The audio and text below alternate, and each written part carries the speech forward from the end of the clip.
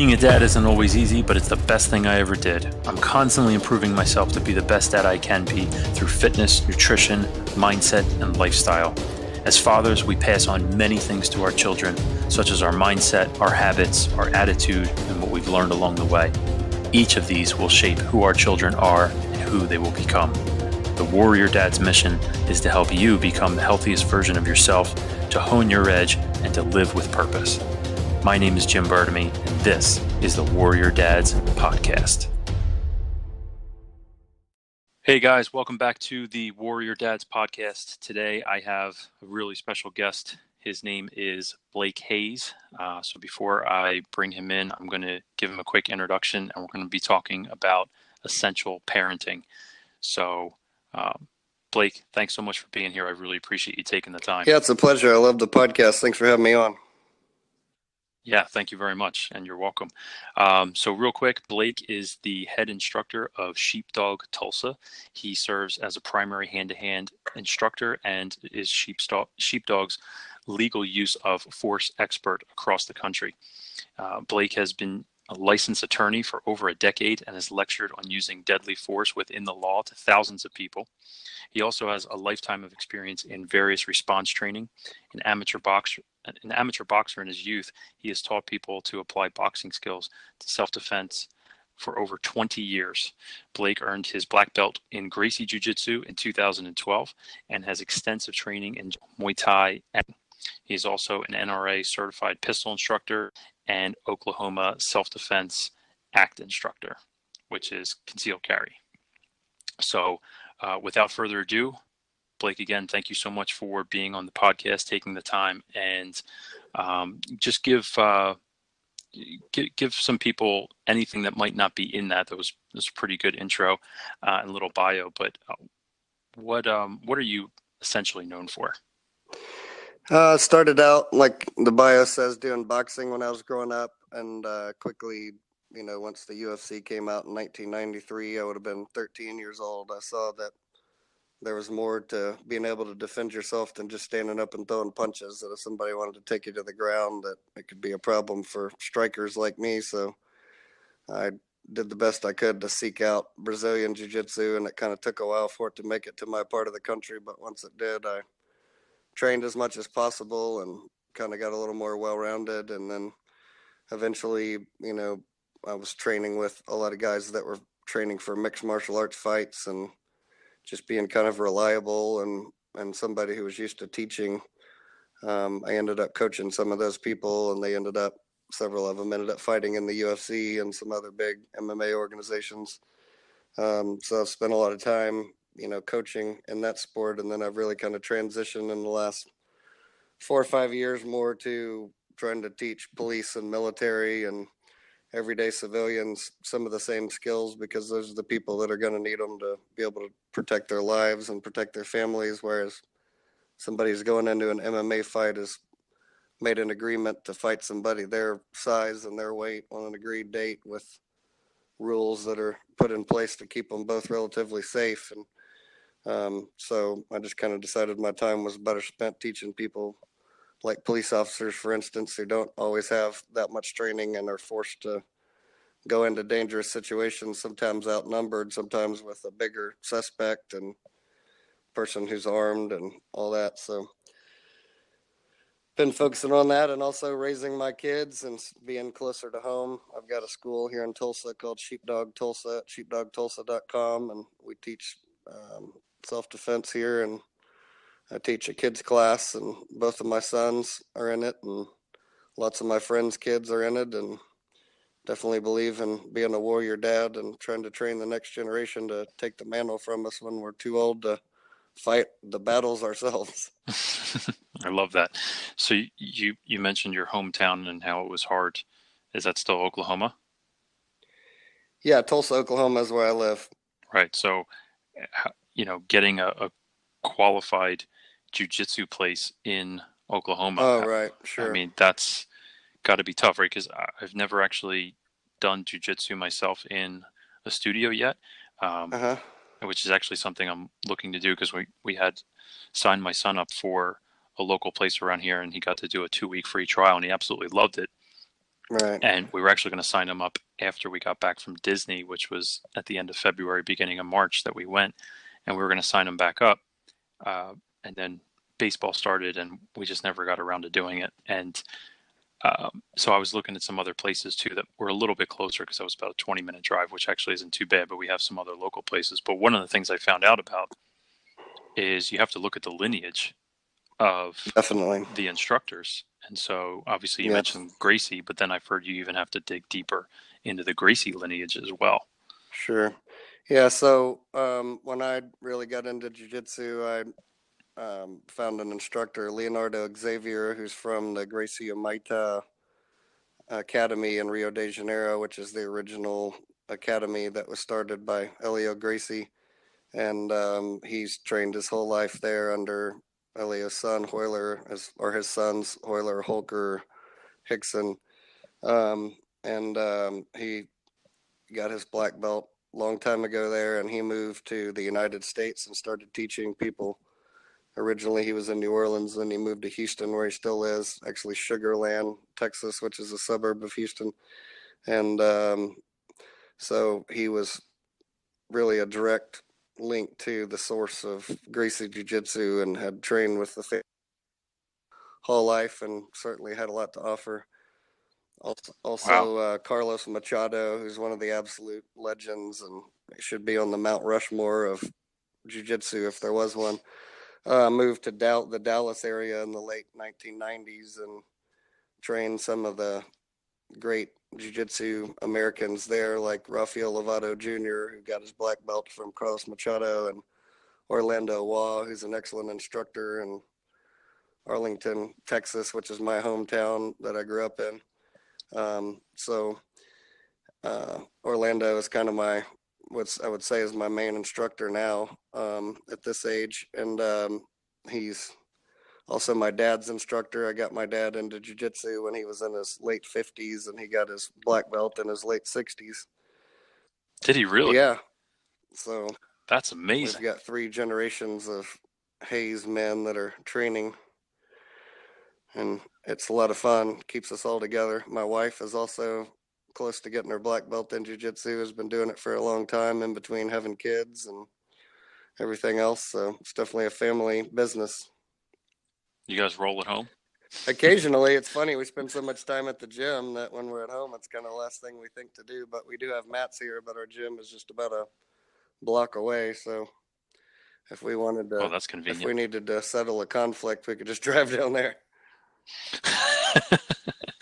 Instead of going to hit the heavy bag, you hit each other, huh? Yeah, sure. So you mentioned with the kids. So before we get into, the parenting, I'm a little intrigued. You're saying that you're training kids. Is it just primarily jujitsu because you have, the background in Muay Thai as well? So what do you train the kids that come into your studio, and what age ranges are they? Yeah, I've tried to, as far as my background in martial arts, I've tried to spend a lot of time working on what seems to work best in real life confrontations, which are, in my opinion, jiu-jitsu, boxing, Muay Thai, wrestling, judo, those kind of things. So I've spent years, working on each of those styles, and then within that is kind of being able to combine the best of each of those individual fighting styles into kind of a martial art in and of itself, which is just kind of the transition between different techniques that you see at the highest levels of mixed martial arts. Um, Hmm. so for the kids, we teach a lot of the jiu-jitsu stuff. A lot of, we do teach them some basic striking, but with kids defending themselves against other kids, it's a lot more humane to just grab somebody and control them and put them in a position where they can't hurt you and you don't have to hurt them. Whereas if you use boxing, for instance, to defend yourself, it requires you to punch the person repeatedly. And that just is not something that anybody likes to see kids doing to other kids. So we try to show them, how to be a little bit humane with their defense and just get a hold of somebody and control them and wait for the cavalry to come, whether that's the parents or the teachers or whoever. Yeah.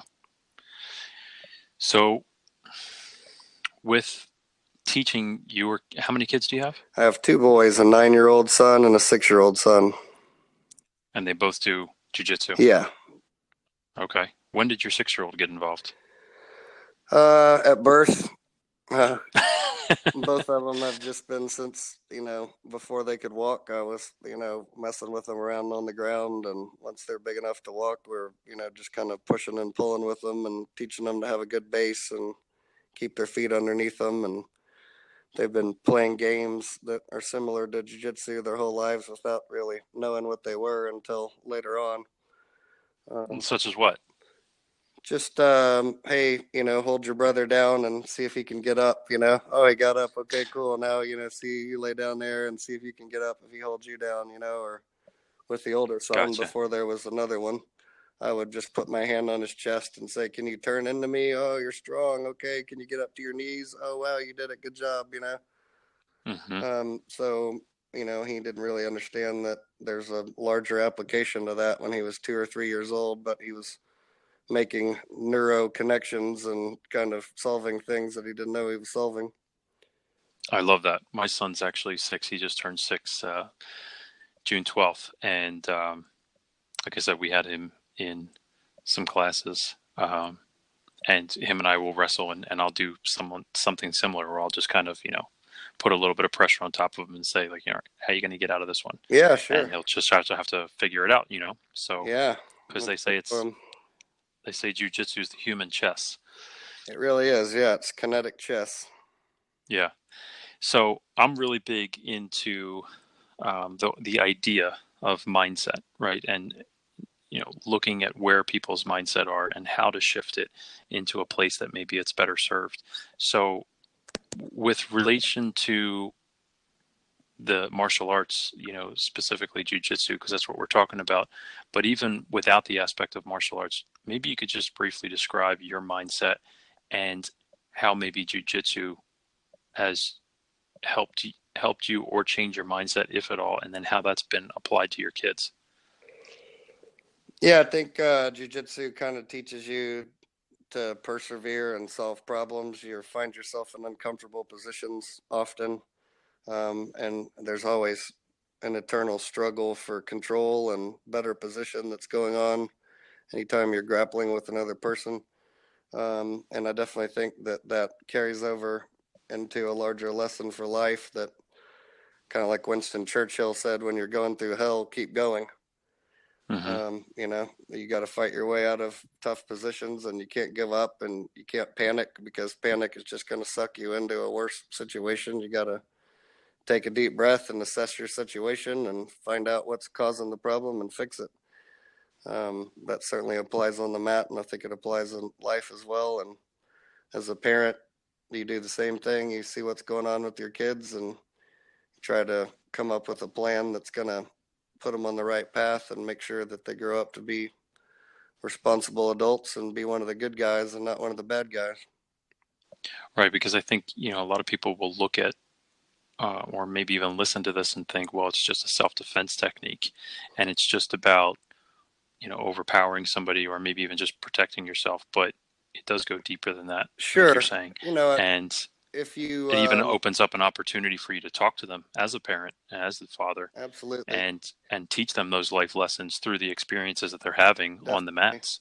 And just getting some, having more self confidence, and not just even necessarily that, you could defend yourself physically against somebody, but just having been through those trials by fire and seeing what you're made of time and time again, it just makes you feel more comfortable speaking up in a meeting or and interjecting your ideas and feeling like they're valid. And I've definitely known some people that are more career oriented and certainly not professional martial artists that I've trained, that have noticed they walk a little taller and a little more confident, and just seem to be better able to project an air of confidence, and that they know who they are and where they are, and that they're in the right place doing the right thing. And I think that definitely um, is something that other people pick up on and kind of give you credit for.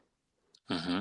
And have you noticed that? I know your children are still young, but have you seen that in either one of your boys? Absolutely, both of them for sure are very confident, and they have no problem sticking up for themselves and, speaking up for themselves, and they understand that they're to be treated with respect, and they understand they have to treat other people with respect. And I think they get the yin and yang of that. You treat others like you want to be treated.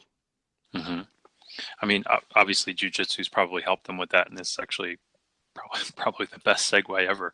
But you know, I would like to think that probably a lot of that comes from you and your wife too, and both of your parenting styles. So Yeah.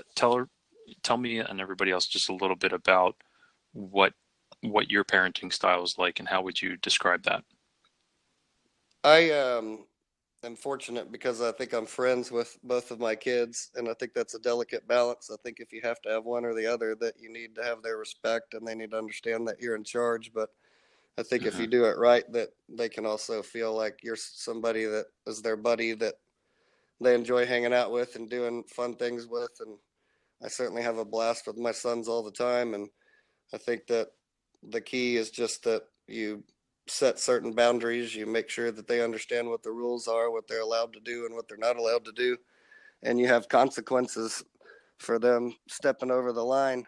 And what I see happen with a lot of parents is that they want to have a good relationship and a friendly relationship with their kids. And so when they step over the line, they tend to not want to correct them or discipline them, especially if they're in the moment of having fun and they don't want to ruin it by going negative. But I think you don't have to get mad and scream and holler at your kids. You can just, calmly remind them, hey, you're not supposed to do this and you just did it. And so now you're going to go have your consequence, and then you'll come right back and we'll keep having fun. For me, I Right. use the consequences I use for my kids a lot of times as free squats. Um, I just have them do, hey, go give me 20 squats, go give me 50 squats. If it's severe, I'll make them do 100. And if anything, it's beneficial to them. As you know, it's not going to hurt them. They're building some core strength for their body, and that's a great exercise to do.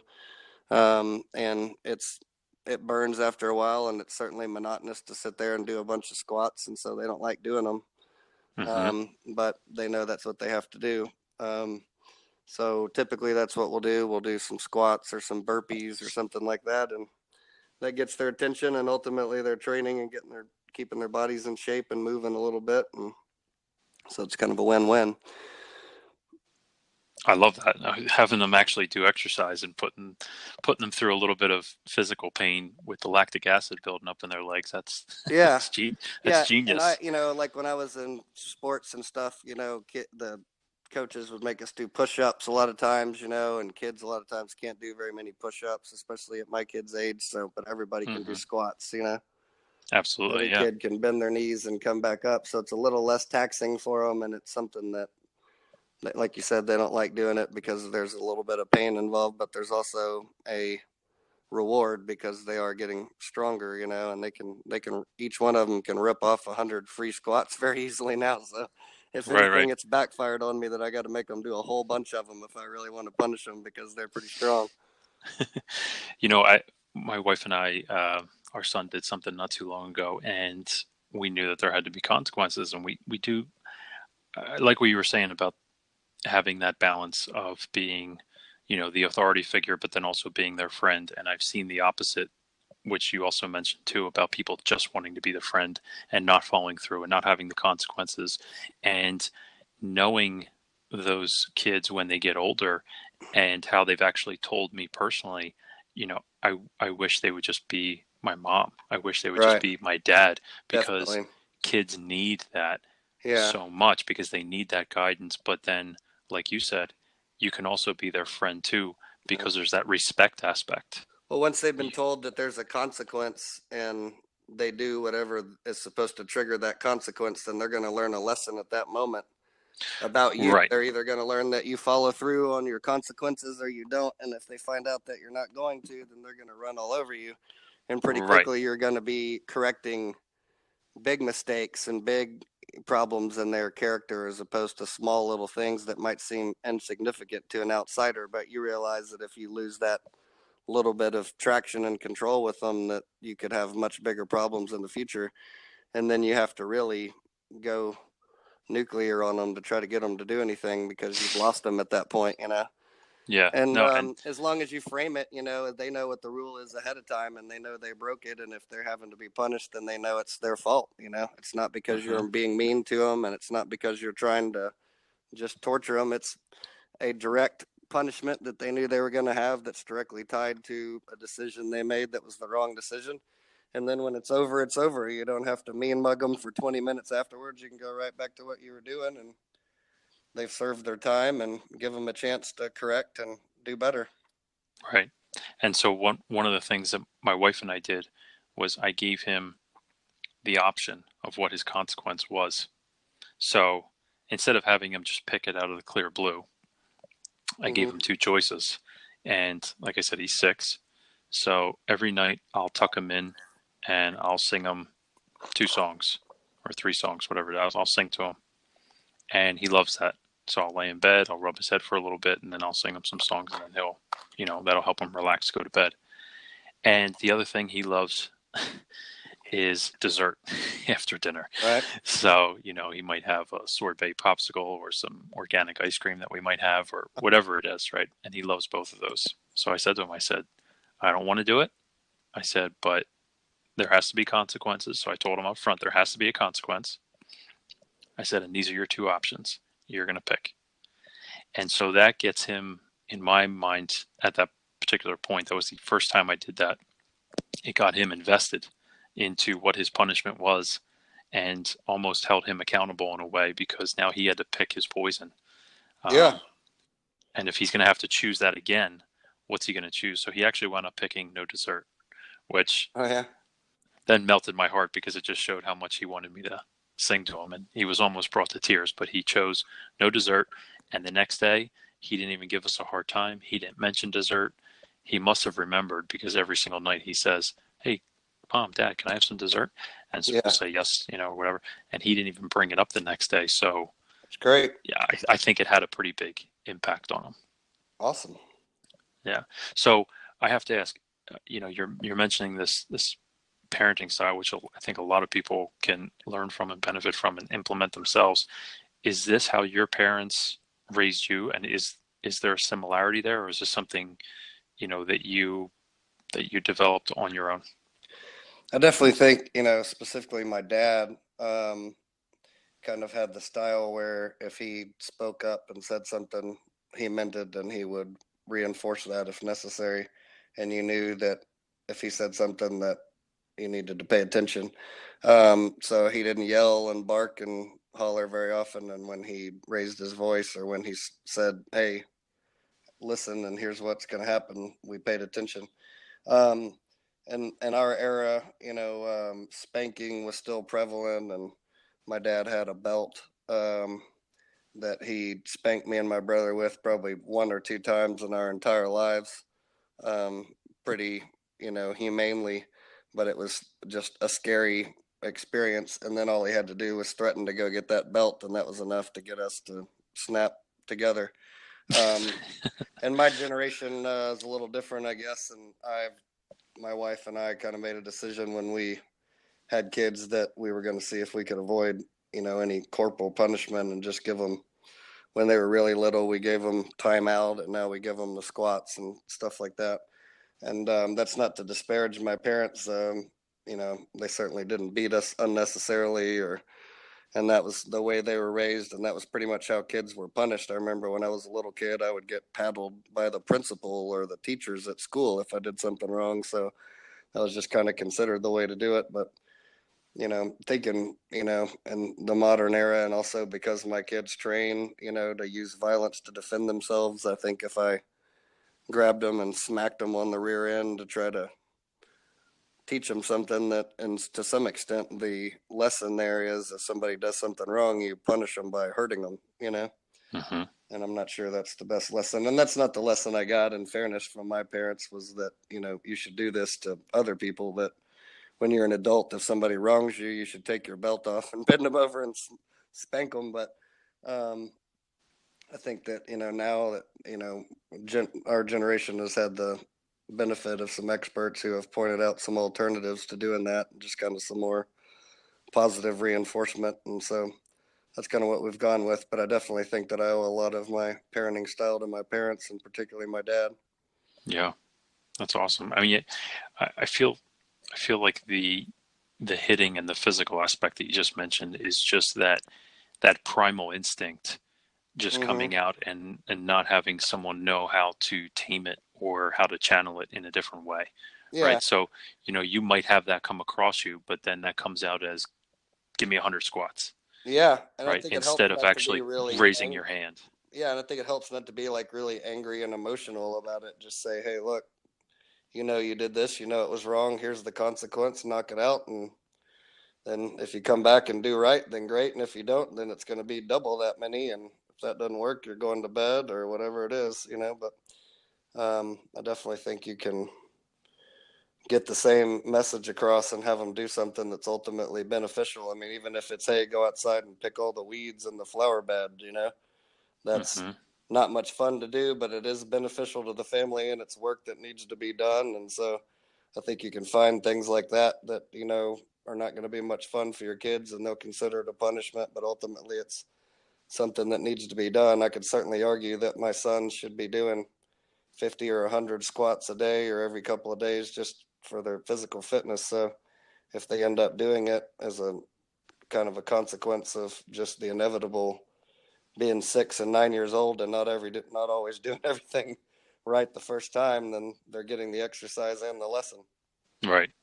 And hopefully at some point it doesn't deter them from actually doing squats when they get older, right? To get them stronger and Yeah, I better hope at, not. Yeah, I hope whatever. they don't have like a bad feeling about squats and don't want to do them. Yeah, they look at a squat rack and just freeze up in the Yeah, weight room or something. they may do so many of them as kids that they won't need to do anymore. They'll be like, I'm squatted up. They'll have giant like thighs and be ready to go, jump out of a building if they need to.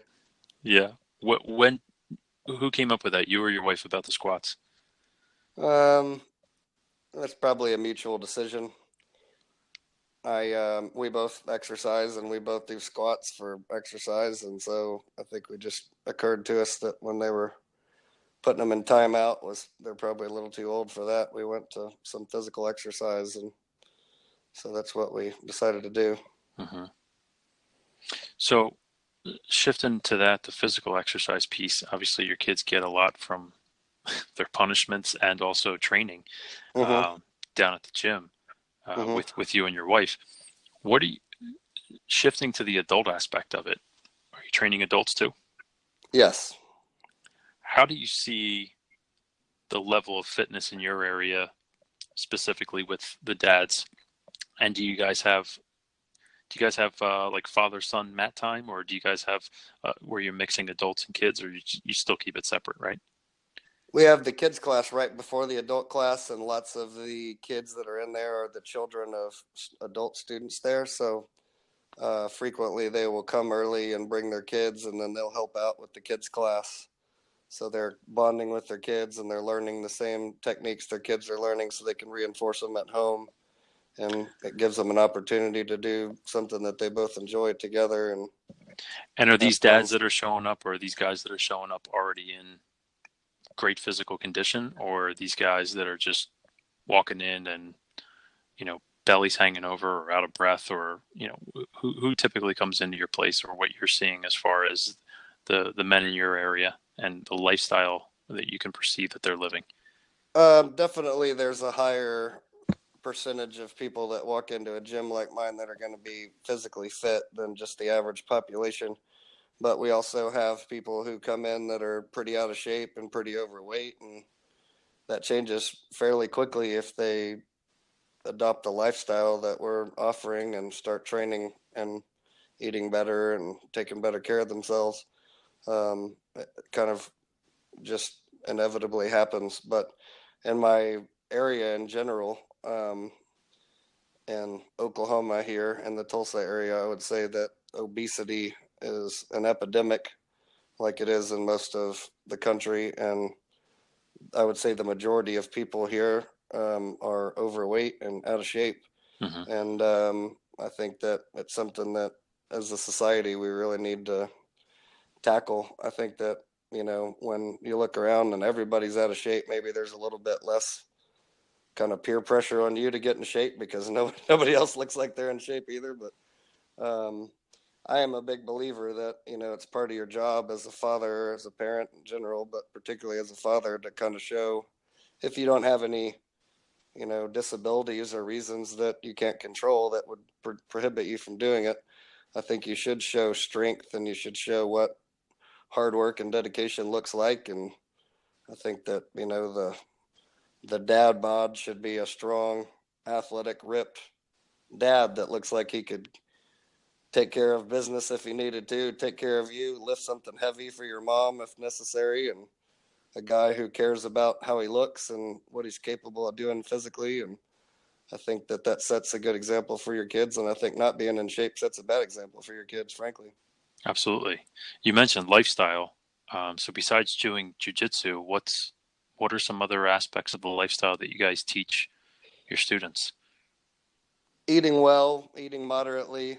Um, I'm a big believer that sugar is a huge problem in our culture, and that a lot of people are unaware that sugar is hidden in just about everything, from a loaf of bread to a jar of tomato sauce. Mm-hmm. People don't even think to look in some of those food products for sugar, but they've managed to pack it into just about everything that you buy. And when you start looking at it and adding it up, you really realize that you're consuming a lot of it. And I think that's probably the biggest factor in obesity in this country, and lots of other disease that has been tied back to sugar. Even the growth of tumors and, cancer has apparently been tied with research to sugar consumption. So I am pretty consistently preaching to the people who come to my class to watch your carbs and, pay attention to your macronutrients and make sure that you're getting a good balance. You're eating enough calories, but not too many calories, and that you're getting consistent exercise. And, I think that watching the scale can be a little misleading for some people, because if you're adding muscle and losing fat, sometimes it doesn't look like you're losing a lot of weight. But I think you got to look at how you feel and what your proportions are, and, what your body fat percentage is, and what is a healthy size, for you, which Right. is different from one person to the next, for sure. Absolutely. And I mean, just being comfortable with your body too, right? I mean, it's Yeah. like, you're getting on the scale and maybe it says 200 and someone thinks to themselves, wow, that sounds like a lot. But if you're Yeah. happy with the way your clothes fit, you're wearing, a 32, 34, depending on, how big you are, what your, you know, body shape is, then I think that's a healthy way of looking at it, instead of thinking to yourself that you have to be this particular weight. Because I know people will ask me about the BMI scale. Yeah. I don't know if you guys get into that Sure. in that world, because it's still fitness and training. So, the It is. BMI Yeah. scale, you look at somebody who's got a good amount of muscle mass and maybe they're lean, but on the BMI scale, they're obese or overweight or something like that. So Yep. I think there's a fine line there, and people, it starts to mess with people's heads a little bit. Right. And I think it's just about being happy with yourself at the end of the day. I agree with you. I think another lifestyle thing that a lot of people lose track of, and I'm a pretty big proponent of, is getting the right amount of sleep every day. Mm-hmm. For men, your testosterone production is going to be down. Your energy is going to be lower if you're not getting enough sleep. And sometimes people mistake being productive for not getting enough sleep. Like, oh yeah, I work 20 hours a day and sleep 4. And it's like, well, you would probably do better sleeping 8 hours a day, and you'd be more productive in the fewer hours that you were um, putting towards work, because Absolutely. you'd be completely focused, and your body is just designed to work off of a certain amount of sleep. And so sometimes it requires just cutting out some of the downtime. Unfortunately, if you have a busy schedule, the time when you would be sitting around for 2 hours from 10 o'clock to 12 o'clock just watching a show to pass the time, because you don't want to go to sleep and wake up the next day and have to start all over again. And you just have to find the discipline to do that. When your work is done, go to bed and feel satisfied that you've worked your butt off, and you should kind of crash into your pillow with the last bit of energy you have every night and be tired because you've worked hard. And go to sleep, get 8 hours of sleep, and wake up, be ready to go the next day. Yeah. No, I totally agree with what you're saying about sleep because I feel like there's certain people out there that are pushing, the hustle and Sleepwalking through life. sleepwalking through life. So there's people pushing the idea of hustle, don't take it easy on yourself, push harder, Right. go, Yep. all this stuff. And, whether it's in business or whether it's with your physical fitness. So you mentioned the word discipline and, Mm-hmm. I read the book, well, we're actually starting to read the second book, Way of the Warrior Kid. And if if you know what that book is, it's written by, Jocko Willink. Uh-huh. So, he's very big these days and very popular. And Yeah. maybe one day he'll be on this podcast. But, Yeah. he has even said about sleep because people will listen to him and think to themselves, well, I need to be up at 4:45 like Jocko, and I can't Right. take it easy on myself. And discipline equals freedom, and I agree with all that stuff. But he's also come out and said, if you actually listen to his very very first podcast, he's actually said that he's kind of like a genetic freak that way, and his daughter's the same way. And he doesn't recommend only getting 4 to 6 hours of sleep for every single person. And Right. he'll talk about his jujitsu, how it just goes to the wayside and his lifts aren't good anymore. And he'll have to really cut it back and take it easy. Um, and hopefully I'm not, taking it out of context from what I remember of his very, very first podcast. But, you know, you mentioned getting 8 hours of sleep. I teach that in my own practice because from what I've learned is that our circadian rhythms are based off of the sun and the moon, and Mm-hmm. we've only living this we've only been living this stressful, hectic lifestyle for a very small portion of our human existence. And Right. so if we're relying on the sun and fire for millions of years as our light source, then we're going to bed earlier, right? Because there's nothing to Yeah. do otherwise. Like you're saying, you're not sitting in your room watching TV or Absolutely. doing something like that. You're getting to sleep because you have to get up and fight for your life, provide for your family, go out and find food, build shelter, whatever we were doing millions of years ago. So, and that's really how our bodies are genetically designed. And evolution doesn't really care about television and That's right. making $1 million every a year or something like that, or people hashtagging hustle and hit the grind and all that stuff. So I like that you brought up the fact of sleep, and I really love the fact that you guys are incorporating this into your studio, into jujitsu and into the lifestyle. Yeah. I think that's awesome.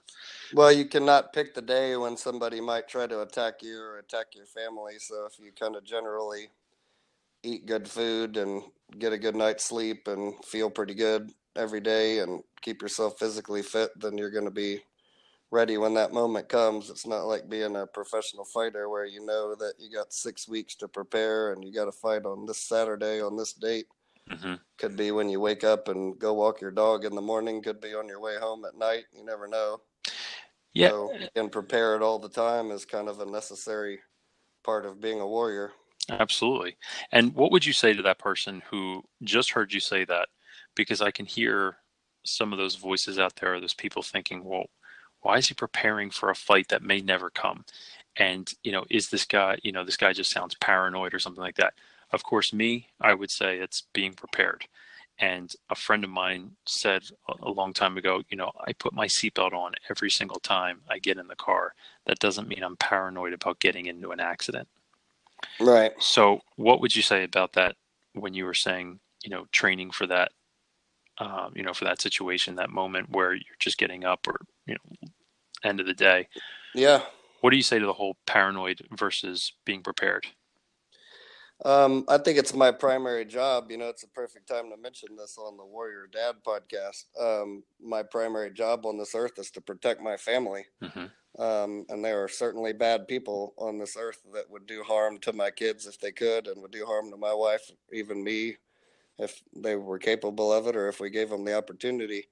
And so, that doesn't mean we don't go places or we don't enjoy our lives, but it's better to have it and not need it than need it and not have it as Hmm. far as training goes. And so I have, since I've trained, thousands of people throughout my life, I've certainly come across police officers and everyday people who have gotten into a fight that they weren't prepared for, and things went south on them quickly.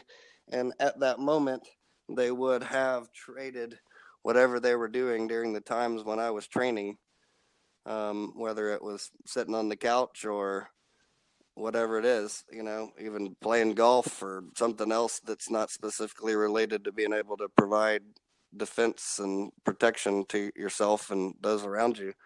They would trade all that time, all the extra time they spent at work and money they made there in that moment. They'd probably give away everything they own to save their own life, or more importantly, to save their wife's life or their kid's life or just some innocent person who's being hurt Mm-hmm. in their presence. And you can't make that deal at that moment. You can't trade it. You can't trade time. You can't trade it. You're either ready or you're not. Um, and I don't think that necessarily everybody on the planet needs to be doing that.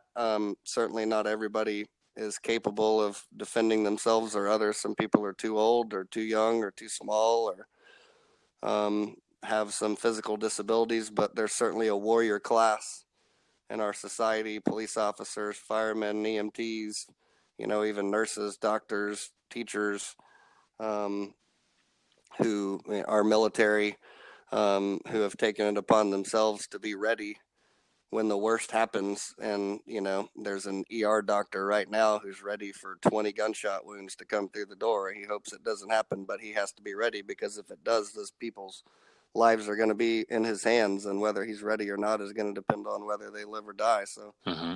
there are lots of people who live with that reality, and I think a certain percentage of people, and they tend to just kind of be born with the feeling to want to do that, kind of the sheepdog mentality of having similar characteristics to the wolf, being strong and fast and having sharp teeth and being versed in violence. But unlike the wolf, who wants to attack old ladies or little kids or the weak members of the flock, the sheepdog is born with compassion for weaker people and wants to use his power to protect them and to confront the wolf. And there's always been people like that, and there always will be. And I try to find those people and cultivate that in them and encourage them to sharpen those skills, because every generation on this planet has the responsibility to make sure that the good guys are better trained for violence than the bad guys. And if we ever lose that edge, we'll lose our freedom. Mm-hmm. So it's absolutely essential, in my opinion. I love that. I love everything you said right there. That was Thank you. perfect. That was perfect. And Appreciate I'm it. glad you actually, I'm glad you cleared up for some people that might not know what sheepdog means. Yeah. I like that you clarified that, and I definitely resonate with that sheepdog. I think it was probably even before when we were talking on the podcast, but I'm an older brother, and I've always had that protective side of me for not only my younger sister, but then also my friends and my family, and just really anybody that's around me. Yeah. And even if I don't know them and I see someone taking advantage of somebody else, it it sparks something inside of me. Yeah. And You're a sheepdog. yeah. You were born with the DNA for sure. Yeah. So, Thank I God for people like you. and yourself who are training other people, so that's so this is just one piece of it, but then, building that confidence through self-defense and hand-to-hand combat. I think I heard on when you were on the Sheepdog Response podcast, you carry a gun and a knife with you every day, correct? Yeah, it's true. Yeah. So likewise. And, again, it's not about being paranoid. It's about being prepared. And, a knife is a tool and a Yep. gun is a tool. And, I carry a pocket knife as well as a self-defense knife. And Yep. because the pocket knife has one purpose and the self-defense knife has another. Yeah. And it's just how you use that tool. And when you need that tool, is it available to you? Do you Yeah. and do you know exactly, like you're saying, how to use it? Do you have That's those 100% skills? right. So, because the world doesn't seem like it's getting any safer, and some people will say, well, now it's more media that we have and all that stuff. But it's like, yeah, but uh, when people are getting acid thrown on them and people are getting run down by cars and, Yeah. stabbed on bridges and stuff like that. And, even close to here is, close to me is Philadelphia, and I was born and raised in Philly. And one of my clients knew somebody who was running down in the city, broad daylight, and then just someone comes right up to her, slashes her right in the face with a knife while she's running. It's And it's awful. like, what's the point? And I Hmm. don't even think they took anything. Um, so it's, you just never know. So I love that Like you the said that. Joker said, some people just want to see the world burn. Yeah, Some absolutely. people will slice a woman's face with a knife for no other reason than to do it, and Yep. it's a mentality that's hard for people like us to understand. But we have to understand that there's people like that, Right. and And you mentioned yin that and yang earlier, and without hate there would be no love, and vice versa. So there's always going to be that aspect because there has to be that aspect.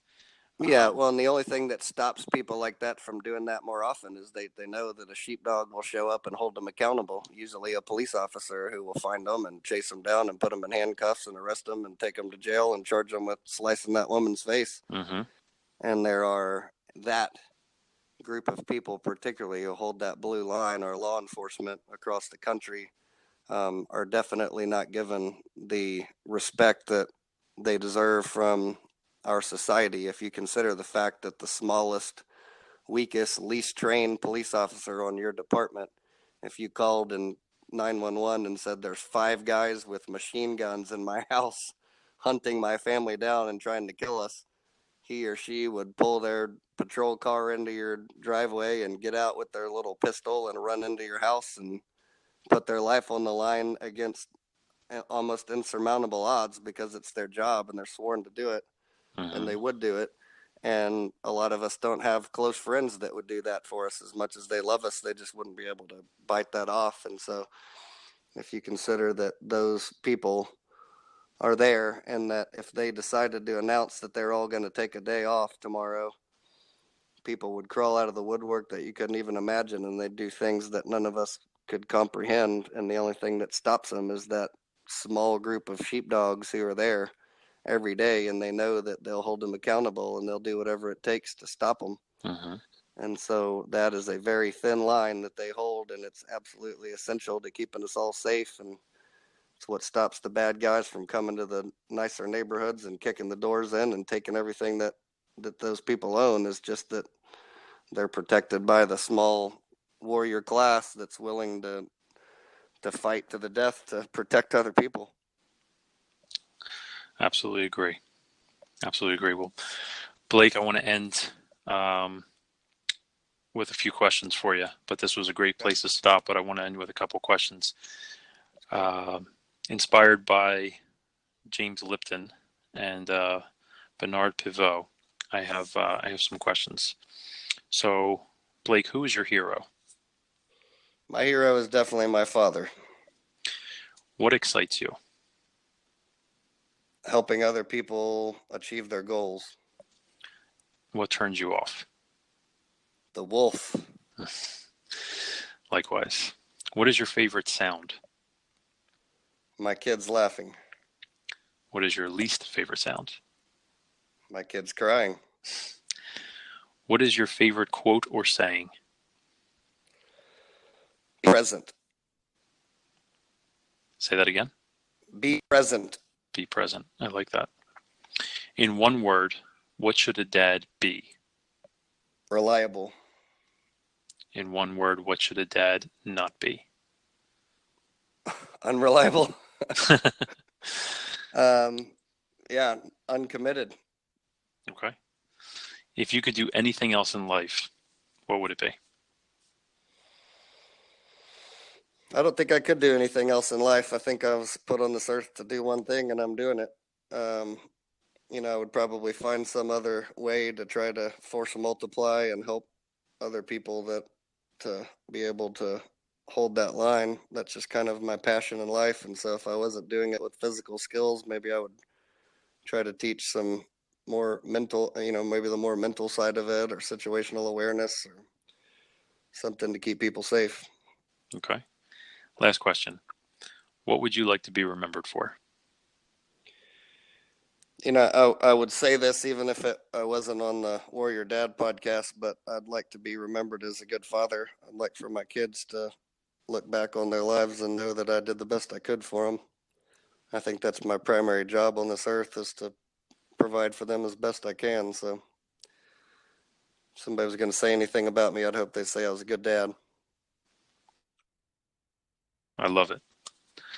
Blake, thank you so much. Thank you for spending almost this hour. We've been talking for an hour, but recording this for an hour now. So I really, really appreciate it. And Blake and I have never talked before today, so it was a real honor. We got to talk for a few minutes before we started this, but I've learned a lot just from listening to you. I love everything that you said, and again, I appreciate you coming on here. Thanks, it was a pleasure, and I wish you the best. And thanks for doing this. I think it's a great idea and a great way to help educate dads on how to be better fathers and raise better kids. Thank you. And finally, let everybody know where they can find out more about you, your program, any information about you. You could go to sheepdogtulsa.com. That's my gym in Tulsa, and we have training events occasionally here for people that can come in from out of town and train.